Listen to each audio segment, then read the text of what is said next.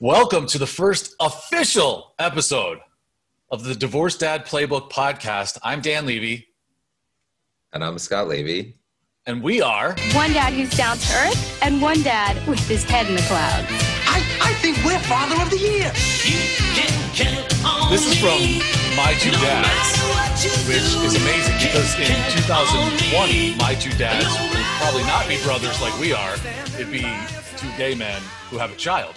But back in the 80s or 90s, whenever that Paul Reiser show came out, it was two men who had both dated the same woman at the same time, and the paternity was indeterminate. So these two guys, it was essentially the odd couple with a child, and they both had to raise this daughter as their own. This show's a little different than that, right? This is not exactly going to be, we're odd couple, but not exactly the same style. This show will be very different than that. But it's nice music to start with. So before we get going into our first topic, which today is going to be a pretty broad topic of communication. I actually had some personal issues this week that I wanted to bounce off you anyway. So I figured let's record it and just see what everybody else thinks as well. But why don't we start with what is this Divorced Dad Playbook project that we are doing? Where did this come from? And who the heck other than you would have ever come up with an idea like this? So it's great to start this. Finally, it's been a long time in the works, obviously, and really, this started because I was separated and divorced 8 years ago, and when I went through my separation and divorce, I was really the first one of all my friends, my group, whatever it may be, and I had no one to go to, nobody to help me, and really nobody to help me answer a lot of questions that I had that I just had to learn on my own, and I made a lot of mistakes. And ultimately, as time moved on, a lot of additional friends of mine were getting divorced. They were coming to me for help and asking me different questions. I feel like I had done a ton of research and made the mistakes that I didn't want them to make. And fast forwarding, ultimately, when you started to go through your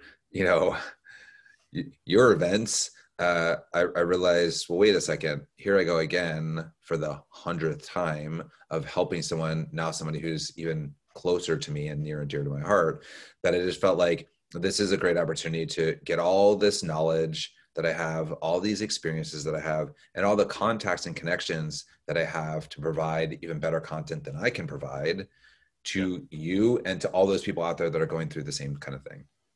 So what's interesting, and I've been telling people this recently when I talk about this topic or that we're doing the show, is you've been divorced 8 years. I've ostensibly been divorced 8 months. And so it's kind of interesting. And it is definitely an odd couple situation because we are in very different places. And you seem to remind me of that all the time, that we are in very different places, which is, I guess, in a way comforting, but also in a way just kind of demeaning and condescending. So it's an interesting dynamic that I think we're going to have throughout the show. For people who don't necessarily know my story, I was in media for a really long time. I got completely disenfranchised with the world as it is, and specifically the world of media. And I fell into a hole, a pretty deep hole. And with therapy, with medication, with help from friends and family, it took me a very long time to get out of that hole, and I didn't think I was ever going to get out of it.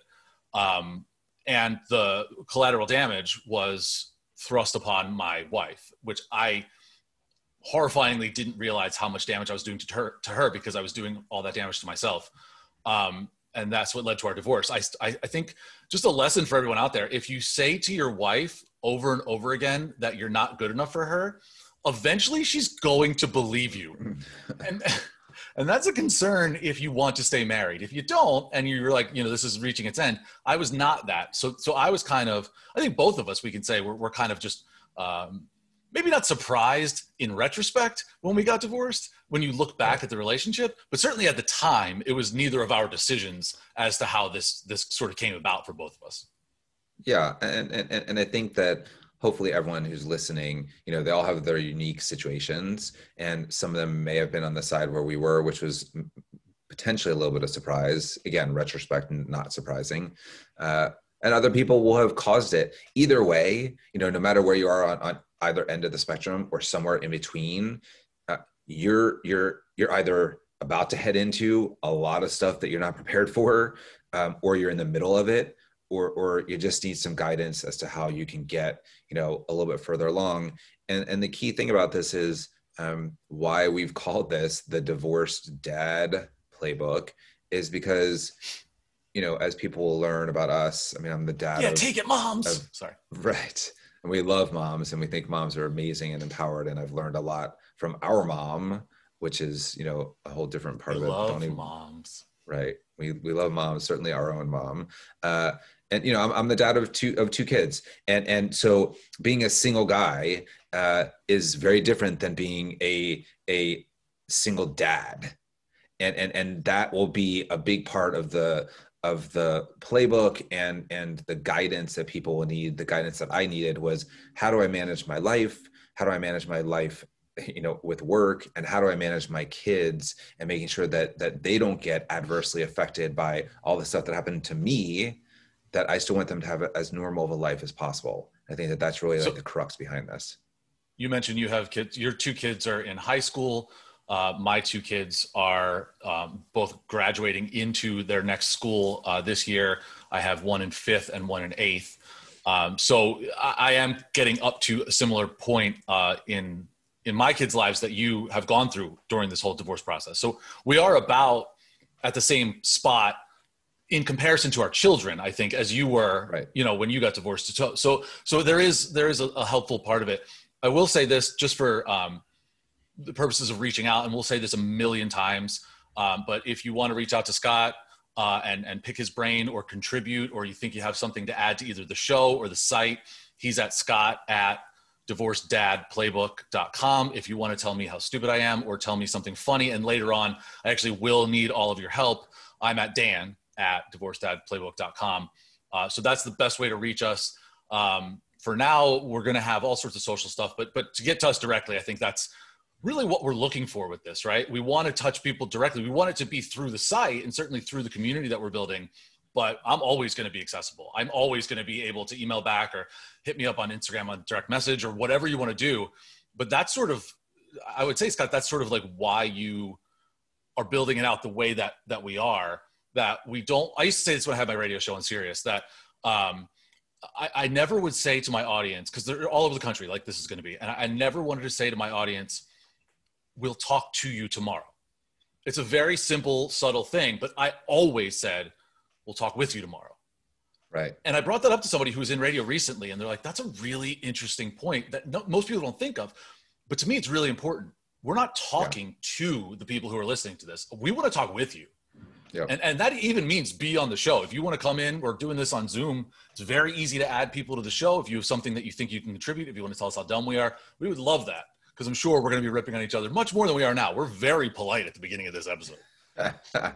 Well, I think ultimately, as people see this, I hope people do come on the show, and we do want to talk with them. As you said, I would imagine that Dan at DivorcedDadPlaybook.com will get a lot more action than Scott at DivorcedDadPlaybook.com, simply because you are a shining example of what I've been through and what many people are going through right now. And it's entertaining, and it's a little, it's funny, but it's serious at the same time. And we'll have great banter with this, because I do think most of the time you're an idiot. I just like the fact that we're about 5 minutes into the first episode and you already admitted that Dan is getting more action than Scott, because it's completely true. I am at the point in my divorce, which we'll get to in a bit, because we'll tease this at the end. We have some fun with different dating apps and whatnot. But there is something I want to ask you about, and we'll throw this out there now. We will ask you later, and I will certainly share my worst ghosted story. So let's look for that later, because I used to have one that I thought was really bad. I got ghosted hard by someone, but this is the worst I've ever had. And we'll get to that later. But first, as we talk about the two of us communicating on this show, let's, if we can, talk about communication in general. And what I mean in terms of between you and your ex. Now, you've been divorced for much longer than I have. And so you've kind of, I would imagine, fallen into a pattern, whether it's good or bad. And I think a lot of people out there who have gone through this divorce are dealing with the same thing. Whether it's good or bad, you've fallen into that sort of pattern of how you communicate with your ex. I feel like I'm still trying to figure that out. And there are times, because I honestly take fault. I didn't do it on purpose, but I feel like this divorce was my fault. And so for a long time at the beginning, I was very conscious of not pushing back. I didn't want to be any more disagreeable than I was as a husband. I didn't want to be any more pain or suffering than I felt I had put on my family. But now, you know, almost a year from the time we were first separated, screw it. I have thoughts and feelings, and I feel like I should be a part of stuff. So I'm starting to push back more now, and it hasn't really worked my way. And I need to figure out a way to communicate better, but still get my needs met. I can't be aggressive because it just doesn't work. It didn't work married, and it certainly doesn't work divorced. And so now I'm trying to figure out how to get my needs met. How have you, over the years, sort of changed your communication style with your ex? Yeah, I mean, look, I think communication is certainly one of the pillars of any kind of relationship, you know, whether you're together or apart. I think everyone, you know, that we're talking with, if your communication was awesome, you'd probably still be married or not going through a separation. That being said, and I probably am the same. That being said, you know, shit happens and we are where we are, and the communication becomes so much more critical after the fact. So as what you're going through and what I've been through and still go through, it's not always so easy. But what I've learned is, especially when you're sharing a child or children, you have to be over communicative. You have to, like, when it doesn't matter if you're pissed at the other person or you feel ashamed or, you know, you're embarrassed, whatever it may be. The reality is the relationship you have with your ex will always be better if you are communicative. And that's, I'll say that over and over again. And I think you need to find your footing, like what you're going through is that you had your relationship the way that it was when you were married, and the communication clearly wasn't working. You were a bit of a prick or whatever it may be. You know, so... right. And you know that you can't do that now, but the reality is you're not together anymore. You got to remember that, like, you're not together, and hopefully most of the people that are, you know, with us here are not trying to listen to this to see that there's a magical way that you're going to get back together with your ex. Right. You're not. But you are together for specific reasons, and you're together largely for your children. And as you go through this process with your kids, making sure that your kids can have as normal of a life as possible, the idea is you will be better, and you need to be better at communicating with your ex for the kids. And sometimes you just got to remember that. Sometimes you really just got to remember the fact that you need to not judge. You need to not make assumptions. You need to not have hate in your tone, whether it's through text or, you know, on the phone, whatever it may be. You just need to kind of like put the past behind you and focus on the future, or the present and the future, and focus on the best communication style with your ex for the benefit of you being, you know, not so stressed, and your kids having a good life. Look, I'm going to say this, and I agreed with you up until you said you have to worry about the future. You do have to worry about the future, but the future is never guaranteed. Clearly, look at what's going on in the world. The future is never guaranteed. So I am really trying to, and this is a mindfulness practice that I've learned over the last 2 or 3 years in therapy. I'm worrying about now. I'm worrying about the present. I'm not saying that I don't have an eye on the future. I'm not saying that I don't have goals and plans, both for myself personally, professionally, and also within my relationship, within my family. But I'm not worried about that, because I need to worry about now, and I need to worry about figuring this out. And I say this, and again, like, this show's going to get as real as we want it to. And spoiler alert, you're going to learn a lot more about me than you probably ever wanted to. I am as open a book as possible. And the reason I'm doing this is because I wasn't for a long time. And you told me this last week, like, I didn't tell anybody anything. And I looked at all of you like, what the hell? How did you not see this happening? And you're like, you were always like that. You were always just a dick. Well, no one knew that I was dealing with several mental illness issues and needed help. And I knew I needed help, but I didn't want to be medicated because I thought that was going to ruin my creativity. It was going to change my outlook on things. And now I know, yeah, it would have. And it probably would have been for the better. Right. And so I need to worry about now, because I can't tell you how many days I would either wake up or go to sleep not knowing if there was going to be a not now. Now is all that now that all exists, because what if there's nothing after now? To spin that in a more positive way, I said before that I'm starting to push back a little bit, because sometimes you do make mistakes, and sometimes, you know, I don't necessarily feel that history shouldn't be sitting on your shoulders, right? You shouldn't have 17 years of marriage or however long you've been together on every single mistake you made. And I felt like that happened this week. Last week was the first week that the kids were going to school. They go a couple days, they stay home 3 days, whatever. And I was tasked with picking up the kids after school. I had gotten a bunch of emails, but you know how many emails these schools have been sending. It's confusing.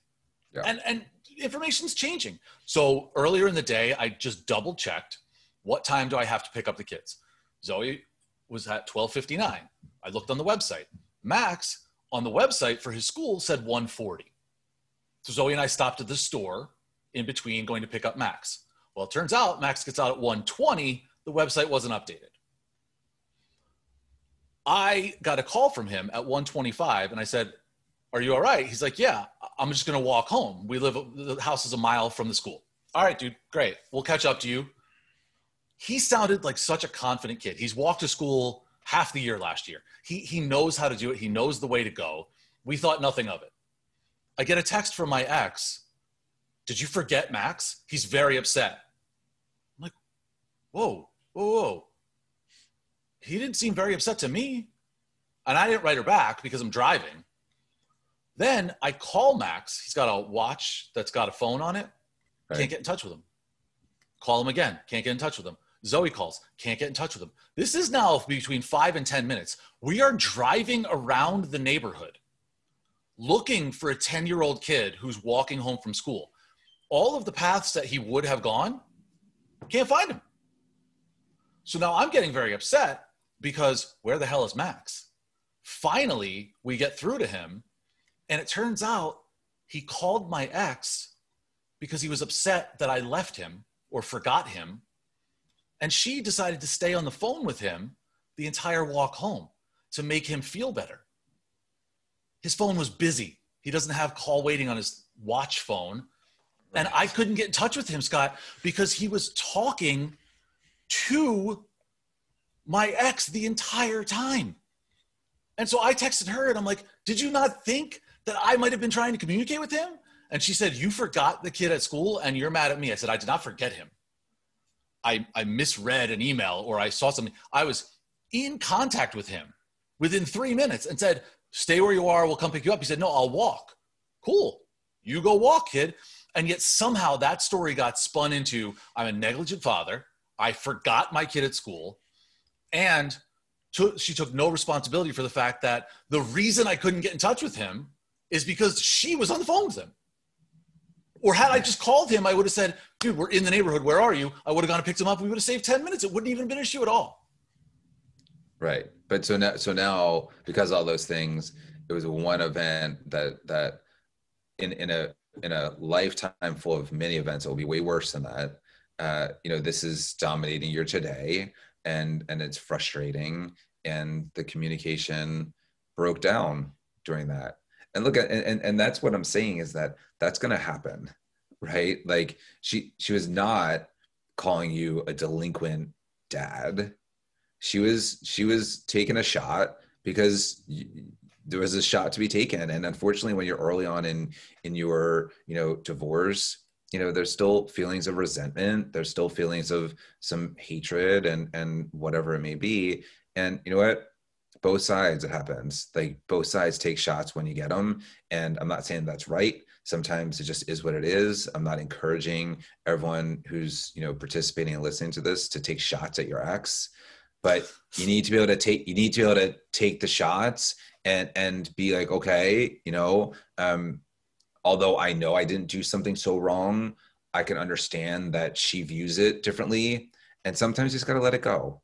And that's really what it is. And look, it took me a lot of years to not get triggered. And that's a big word, of getting triggered, to not get triggered by, my ex and some of the things that she would do, because I felt like, why would you do that? Why would you bring this up in front of the kids? Like, why? Like, I can't stand that stuff when there's stuff that we can talk about together, and yet it's an open conversation in front of the kids, because it puts the kids in a tough spot. It puts the kids in an awkward position.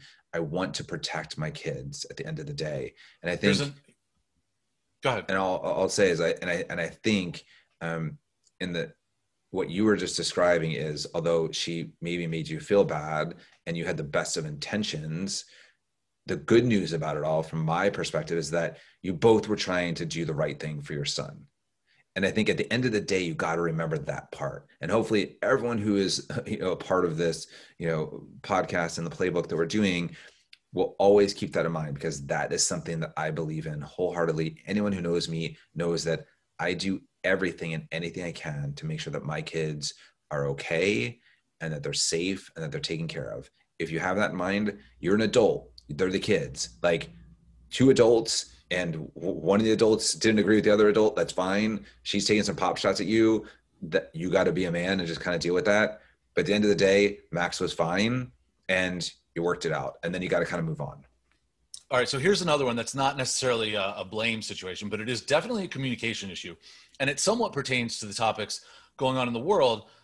You know that you're my kids, I was going to say your niece and nephew, but that's a whole other conversation for another day. They are very in tune with the world. For a 13-year-old and a 10-year-old, they are woke. Let's put it that way. I mean, there's not really a better word in this day and age to say that. Zoe is at the forefront of the LGBTQA plus, I got all of those, I believe, sort of world that has engulfed her. And Max really cares about social justice very much. And we have talked about this, and he absorbs information well beyond what a 10-year-old should be capable of absorbing, and craves that information. And so a few weeks ago, before school started, I did not bring this up. They came to me because we watch a lot of NBA and we watch a lot of NFL. And both of them said, what would you think if I told you that when we go back to school, I don't want to stand for the national anthem? And I said, I don't understand why they do the national anthem in school. It's kind of weird anyway, but I don't want you to just sit because you think that's what you should do. If you have a legitimate reason that you feel that you do not identify with that song or prayer or whatever the heck you want to call it, because it's really a prayer about the country, then I am okay with that. I'm not telling you to sit. I don't know what I would do, frankly, but if you feel that strongly, and of course, Zoe, I feel that strongly. And Max said, I feel that strongly too. And I said, okay, but don't just do it because it's something that you saw on TV. Don't just do it because it's something you think that's what progressive people will do. Flash forward, this was a few weeks before school started. Flash forward to the day that school began, and I was told in the car that they had that same conversation with their mom, and she told them flat out, no, they have to stand for the national anthem. And look, for people who know our family, she's more progressive than me probably. She's not, on the different side of the aisle from me, but clearly she's got different thoughts on that. We have cops in our family. We have military in our family. I don't know if it had to do with that or not, but that's a conversation that I thought the two of us should have had. I said to them, I'm okay with it, but you have to have a reason, but you should talk to your mom. I didn't mention that part before. I definitely said, talk to mom about this, and maybe that's a discussion we all have. They talked to mom about it, and she made the decision without even coming to me at all. She has yet to even tell me that she had that conversation with the kids. And so what do I do in a situation like that? Well, that's an interesting one. Look, sometimes you're just not going to agree and you're not going to communicate. And I think that that's, part of the deal. I think the lesson can be that, when they came to you and you said, talk to your mom, again, keep in mind that they're kids and they're still rather young kids. You probably should have called your ex and said, by the way, they're going to talk about this. I just want to make sure we're on the same page. This happens a lot. Like what I do a lot with my ex is I'll talk to the kids about something. And even though I say to them, you need to talk to your mom, because I want them to have that relationship with their mom, just like they do with me, I'll still sort of back channel with her and say, hey, by the way, when they come back to your house, they're going to want to talk about this, or they might bring it up, give you a heads up. And this is what I said, so that we can be on the same page. So look, I'm slightly more evolved in that sense because I've failed many, many times, just like, again, your frustrations, like she made a decision that you didn't agree with, and just that was the final decision. That's happened to me many, many times. I'm sure it's happened to my ex many, many times. But now I'm at a point where, again, hopefully what people will learn from this is that you got to back channel with your ex when you're talking about the kids. And that's sort of the way you got to look at it. I do that almost in everything. I thought in this case, and again, I see your point, and maybe I could have gone about this a different way. I did not expect it to end the way that it did. And what I want to do is empower the kids to feel comfortable talking to both of us about issues. They seem to always go to her when it comes to like comfort things. Max is like afraid to talk to me about things, but they never have these kind of philosophical conversations with her. They never did before, but that was always when we were a unit. I was the one who handled sort of the heavy-minded stuff, and she was the one who handled the logistical stuff. But now we both have to handle both. And I'm trying to get them to come to me for more logistical things. And I'm trying to get them to open their mouths to her and not need me to say, oh, by the way, Max was really upset. How many times a week do I get Max was really upset? And my response has always been, I appreciate you letting me know, but I don't want to hear it from you. I want to hear it from Max. Tell him to talk to me. And in this case, that's why I did that, because I'm tired of getting Max doesn't want to stand for the national anthem. I told him to talk to you, and I get your point. It would have given her a heads up. That could have opened the dialogue between the two of us. I absolutely understand that. But what I'll say is that how does that empower the kids to speak up to both of us and to keep us both on that same even level? And that's what I was trying to, it was for a reason. I wasn't trying to exclude her. I was in fact trying to keep her on the same level with them as I was at that. Yeah. And I think, look, the idea is, of course, we don't want our kids to be soft, right? Like we want them to be worldly. We want them to be involved in current events. We want them to understand what's going on. We want them to be able to interact with both of their parents. What happens in these situations is that, and it's happened to me, it's happened to my ex, that you feel like just because you are a single parent does not mean you're doing it alone. You still have a parenting partner. And what happens is sometimes you think because you were mentioning that you were better at, or you were the go-to person when you guys were married on some things, and she was a go-to person on other things, what you do is, because you have guilt or bad feelings about the fact that you've, in some way broken up this family, that you overcompensate. You do it, she does it, I do it, my ex does it, everyone who's listening overcompensates. Like that's a natural reaction to trying to be there for your kids and trying to be the best parent you can. Even if you weren't such a great parent before, you're going to be a better parent now because you're more focused on the kids. And what ends up happening is you sometimes will just overstep your bounds. That even though there should be decisions that are made together, you're not together with your ex anymore. So you do need to make an effort to reach out to them. You do need to make an effort to respond to them on text. And by the way, I'm terrible at texting. Like when it comes to my ex, like she'll text me 10 different things. And sometimes I just don't respond as quickly as she wants me to respond. And I'm not doing it in spite. I just prioritize things. I'm like, well, I'm dealing with the kids right now. I can't respond to her because I'm focused on the kids. And you make choices. And I think at the end of the day, though, what you really need to be focused on is you don't have to be the only parent. They don't need two parents who do it all. You still need to act as a team. You need to be on the same page, and that just takes time. And I think to end this part of it is, this is a situation where what happened. You didn't have to agree with it, but you should still you don't have to wait for her to reach out to you. You can reach out to her and say, look, this is what I said to the kids. This is what you said to the kids, and that was kind of final. And I would appreciate moving forward if we can have a conversation before you make a final decision for our kids. And I think if you can have a conversation like that, things just get more smooth for everyone.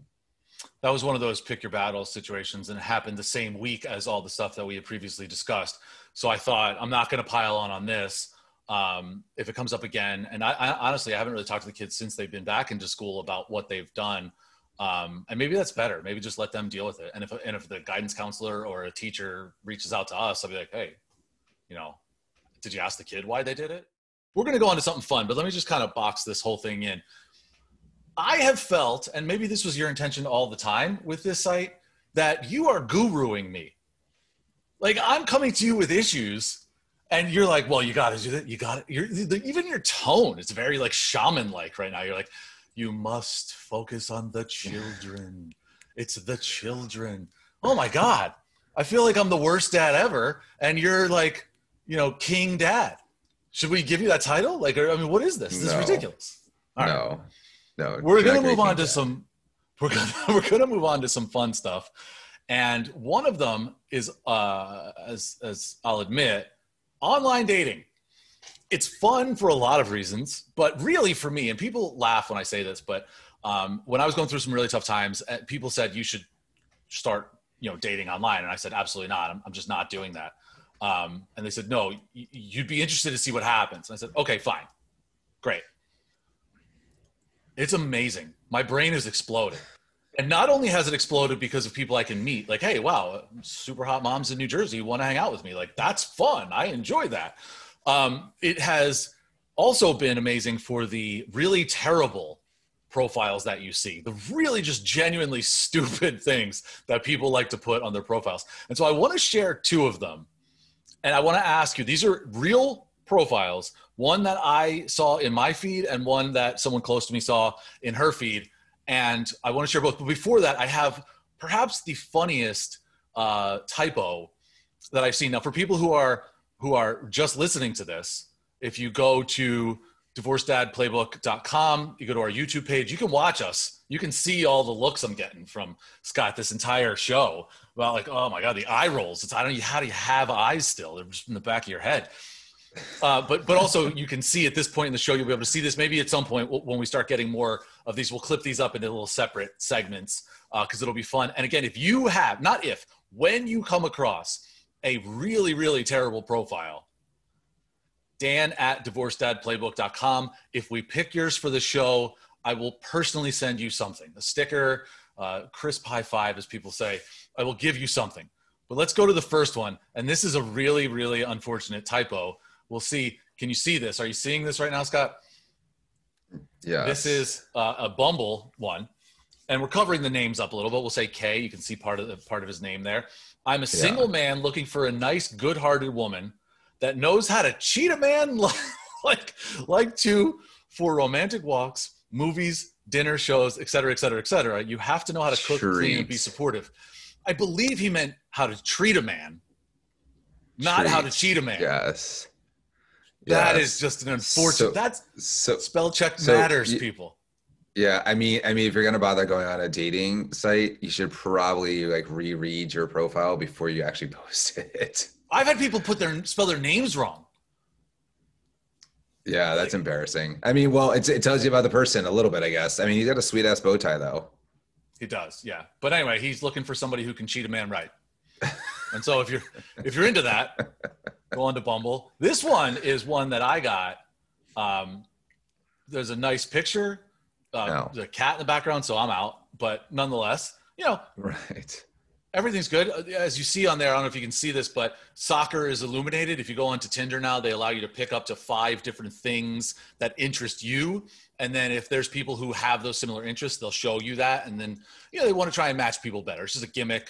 They're trying to, get market share back because everybody else is showing up. Okay, This was great. Then I scrolled down and read the profile. Now I'll read this one out loud to you as well. This is going to take a bit. 5'1", Mexicana, RGV to Vegas to OC. I'm going to take a deep breath before I start this one. You're prob gay if you have a pic with a mask on or if your pics are filtered. Smiley face. I wear many hats, ! I work remotely, so thanks to my job, I can travel a lot. Heart emoji. I speak Spanish, smiley face. I'm definitely not a feminist that thinks she's better than you, no punctuation. I recently got into crypto and stocks, so that's cool. Again, no punctuation. If your profile says F Trump or quote, I hate Trump, you're a pansy that lets your emotions, rule you. You're a pansy that lets your emotions rule you. Facts don't care about your feelings. No, I don't support BLM. Again, this is a dating profile. This isn't Politico and you're a commenter in the section. Now, again, people want to be clear. I have seen many Trump supporters swipe left.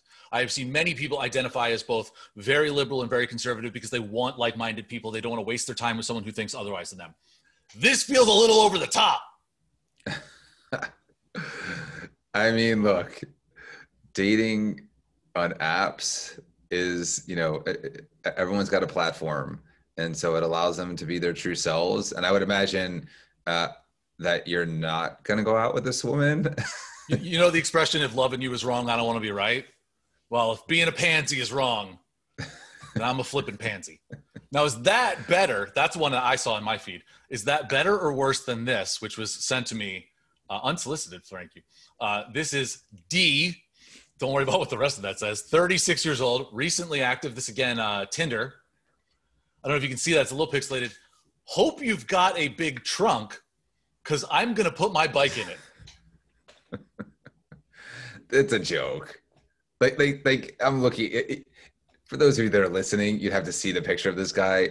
It's got to be a joke. Like I'm sure somebody was just messing around and put on a profile. You can do these things for free on whatever. I don't know what this is on, maybe Tinder.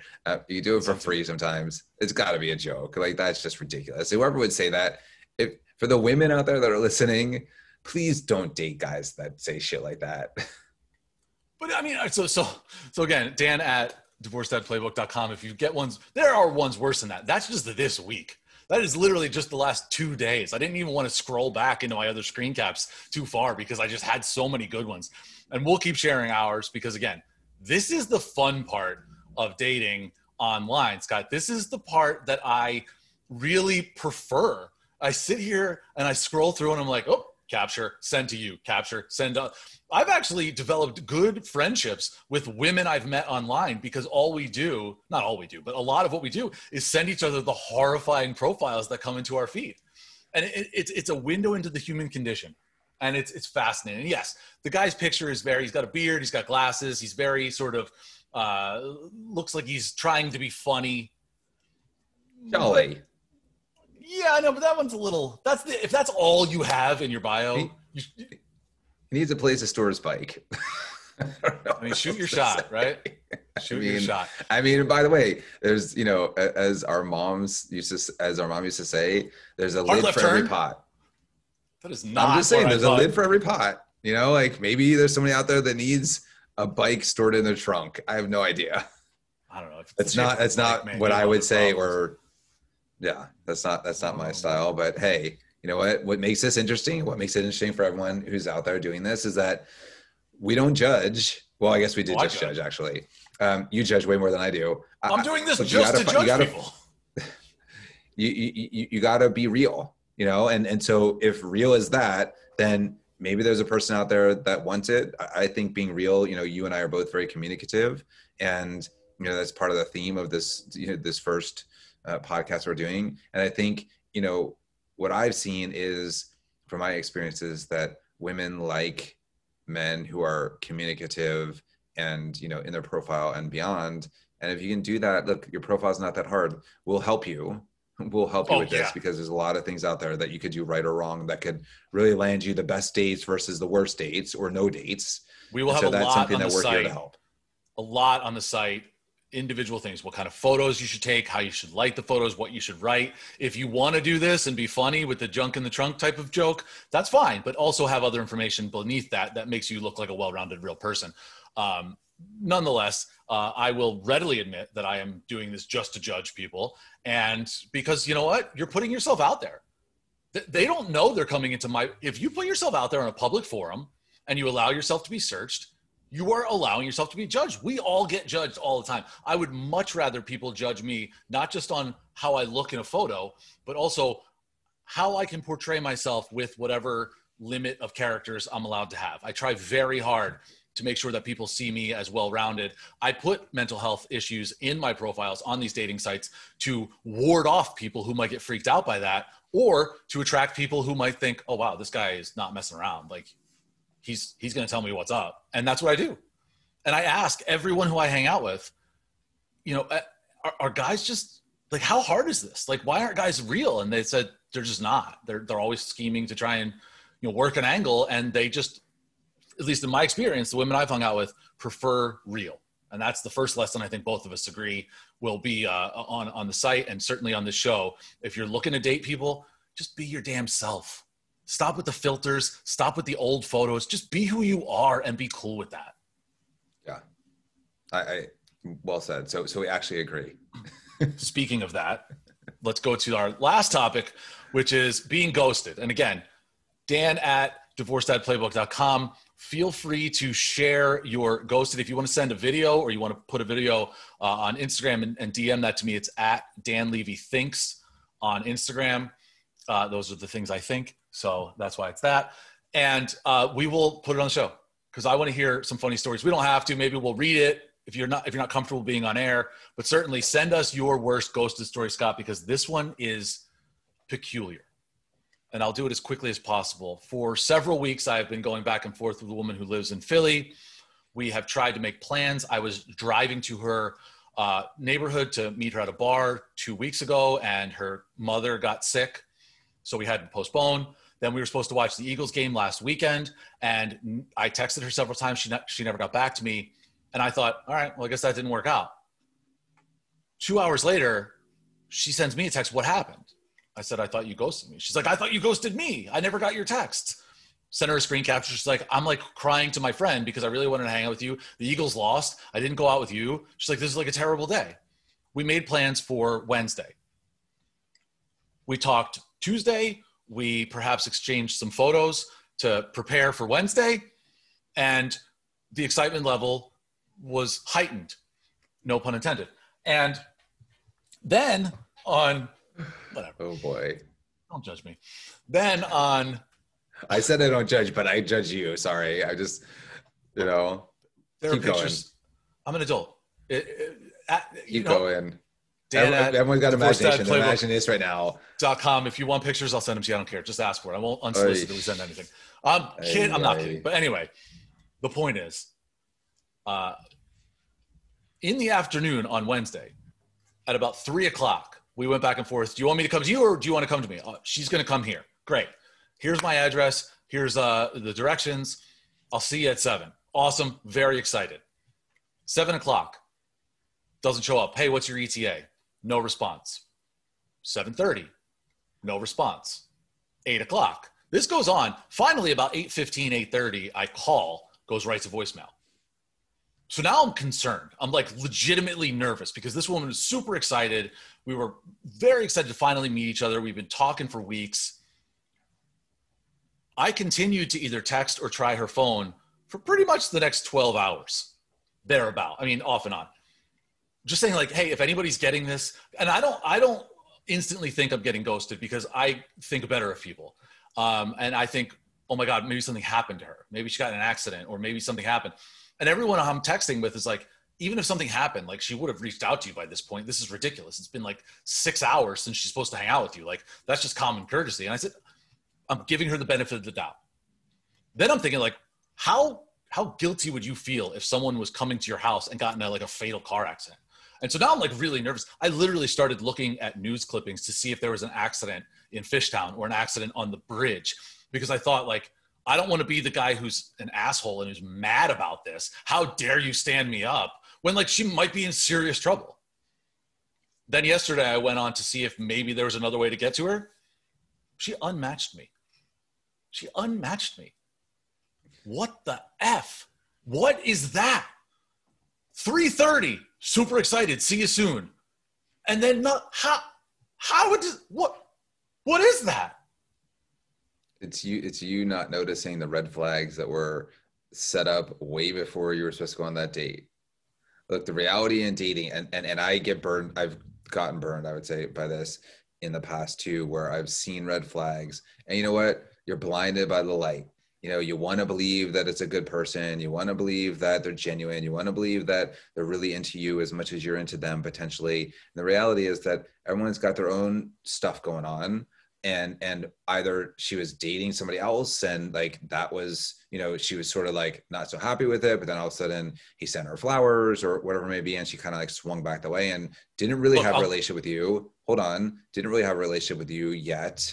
You hadn't seen her, correct? You're saying you hadn't seen her in person besides your potential pictures. Like, you hadn't seen her in person. This is, unfortunately, the challenges with online dating is that it's really easy to become very gamified.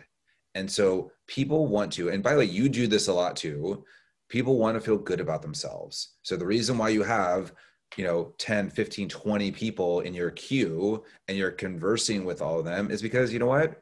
It feels pretty good when you're out there alone and you don't have your kids, and who wants to stay at home alone, watching Netflix? Like, you want to find somebody who could be your person. But if you're juggling around a lot of people, I understand, but if you're juggling around a lot of people, you gotta expect the unexpected. And sometimes you're gonna get people who are gonna send up red flags. You didn't see the red flags right away. You're talking about this right now. I would have told you from I'm crying to my friend because you didn't show up to the Eagles game to watch them and the Eagles lost, but she didn't really respond back to you. I would have never gone out to meet that girl. Never. I would have cut my losses, and I would have been like, you know what? I've got 19 other people I'm looking at. There's a better person out there. There's a red flag. I don't care if it's a small red flag. You only need ultimately one person. 8 years, 8 months. I am thriving the red flags right now. The red flags are what keep me going. Now, keep in mind, I was in media. When breaking news happens, it's a hustle. You got 20 minutes to get a story up, and it's better be damn good and damn right. Or you have a day to turn around a column to convince hundreds of thousands of people that your opinion is right. There's a rush when you do that. I don't have that right now. And so the rush for me is this kind of stuff. Hey, it's 10:15 at night. We've been talking for, 6 hours online. What are you doing? And driving out into the middle of nowhere, that's the rush that I'm getting. So yeah, I knew all the red flags. Are you kidding me? That's why this was happening. The red flags are where I'm living right now. But then why are you questioning the ghost? Because to me, it's nonsensical. And again, I can't encapsulate every conversation we had, but why can't people be humans and be like, hey, look, I'm just not feeling it, or I got freaked out. But to block me, clearly she blocked me on the phone because it's going to voicemail all the time. Or she's dead, and then somehow there was a note that said, take me off Tinder. And she's falling down a bridge or something. Now I can joke about it because it clearly didn't happen. But it's incredibly frustrating. Not even the amount of time, but you know me. This is a puzzle, and I hate unsolvable puzzles.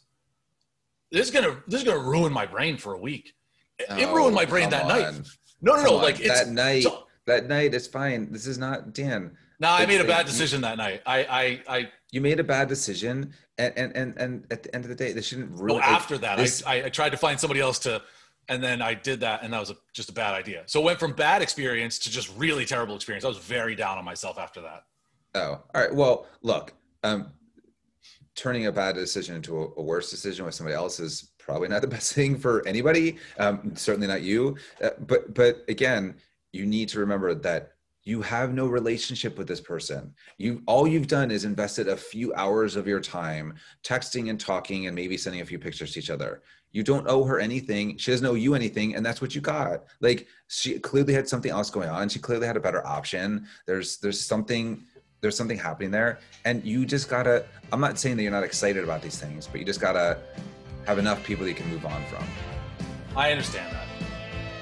Share your ghost stories and tell us if they're worse than that. We're going to put them on the site. Look, we're all in this together, right? I mean, that's what we've kind of learned on this, Scott. You and I are in this together. Everybody listening hopefully is in it with us.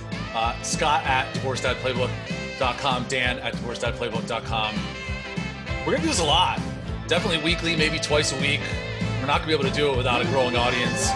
Share it with your friends. We're just two dads, right?